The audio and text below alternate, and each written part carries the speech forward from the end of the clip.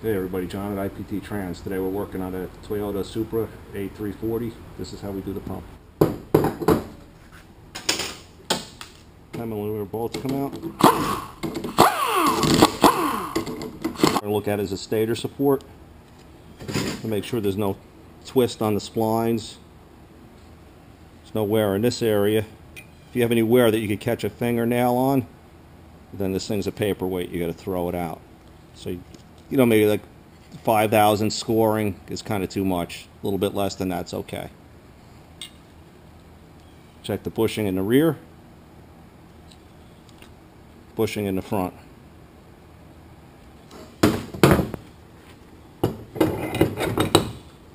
Want to make sure this is tight when you move it back and forth. If it isn't, it's not only going to cause an alignment problem and possibly have the drum touch down on these sealing rings, your converter apply oil can leak down through this bushing and cause a converter shutter. So it's pretty critical that these two bushings are in good shape, or you change them if they're not.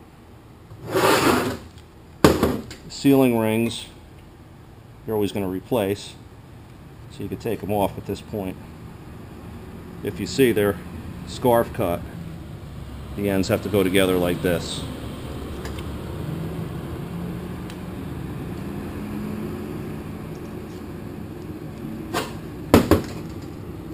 Now, this is a crescent style pump. This is what's referred to as the crescent. The main thing that goes wrong with these is this gear misaligns and these gear teeth walk into the crescent. This one you can see a little bit of touching, but it's not bad. This is fine. It's not substantial scoring or anything like that. Outer gear, we're going to look at the outside diameter for scoring, which is fairly common, especially if you have a failure in the trans that's involved a lot of metal. And the same rule of thumb, if you could catch a fingernail on it, it's no good. So this one is alright.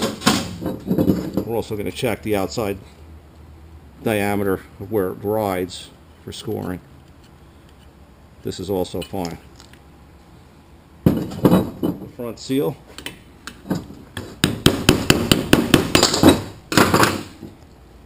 And that's going to enable us to take a look at the pump bushing.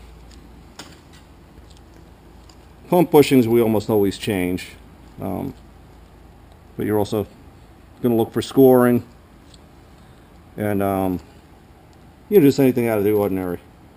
And you're going to need a bushing driver to remove it.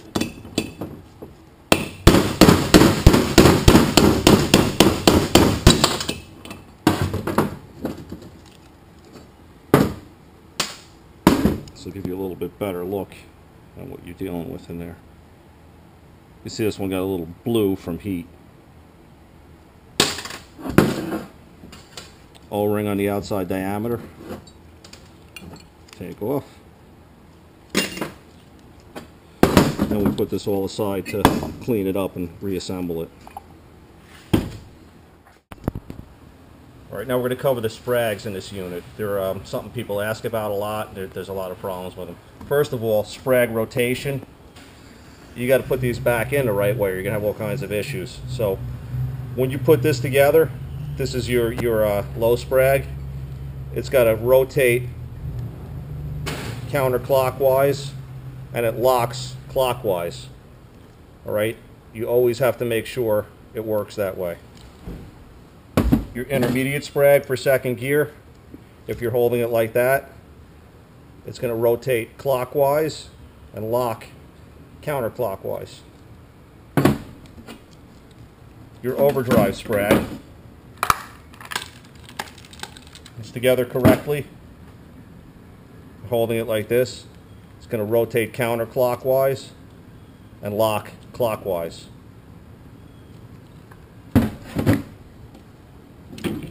Now with these Sprags, it's hard to see from this angle, but they're called the dog bone element Sprag.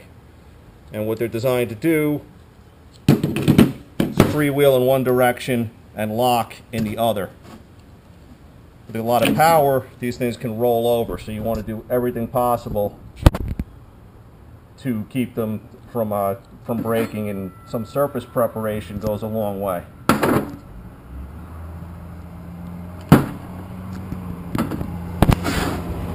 What causes them to roll over? I'll edit this part out. Just power. There's nothing. Yeah, I'll specific. get a better picture of what it looks like. And we'll just, I'll take 2 of them over to the lathe and we'll spin them. Okay. On your low Sprag, there's a snap ring that retains it.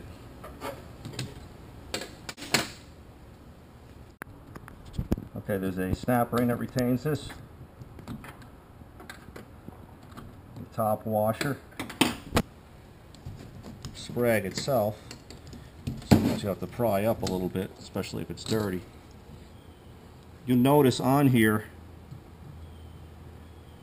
there's a little retainer, okay, and this has to face in this direction. You see it's a tab that faces up. So you just think of it as that tab keeping it from coming up out of the planetary. We have another washer underneath. And then a plastic washer. The intermediate Sprag's pretty much captured. So if you want to change this, you're going to have to pop this retainer off, change the element, and then pop it back on. But you have to be real careful not to bend this because it's not going to sit on there right when you're done.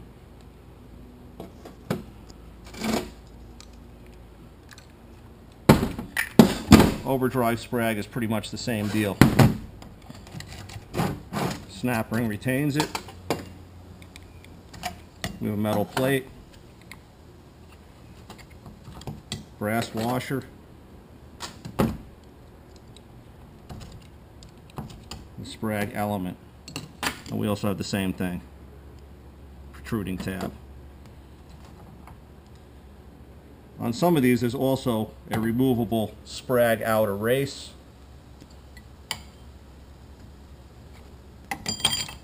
Oops. And there's a washer underneath here.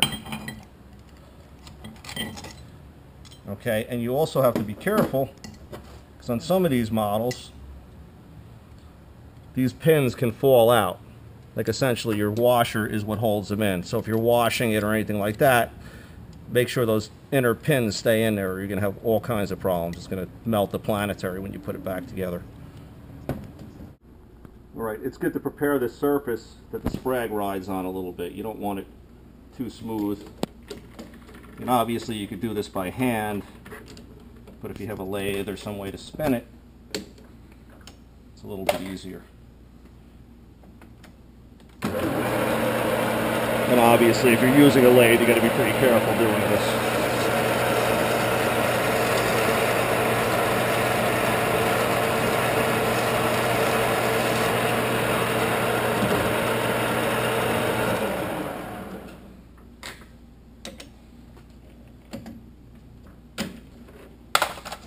Basically, we just want to rough it up a little bit to give the Sprag something to bite into a little bit. We're going to do the same with the inner race for the low Sprag.